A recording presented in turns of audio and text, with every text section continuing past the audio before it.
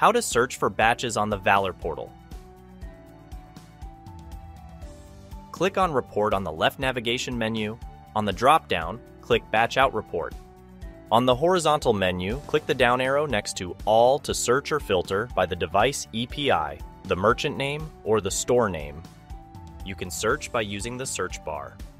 On the top right-hand side, you will see additional preset date range filters or search options such as recent, today, month to date, yesterday, last month, current week, last 90 days from today, from the last 90 days going back 2 years.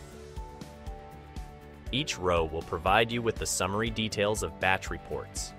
Click the vertical ellipses and click View Batch Report to view a pop-out of batch information. View the details of each transaction and additional inputs that would be set during parameter settings. At the bottom of the report, you see the card schemes based on the card brand, transaction counts, and amount. At the top of the report, see the EPI number, batch number, mode of the settlement, and date and time. Other information includes base volume, batch count, non-cash charge, refunds, tips, and tax amount. Share the batch report information by email. Click the envelope button on the top right-hand corner of the screen and add the email address. Click Send.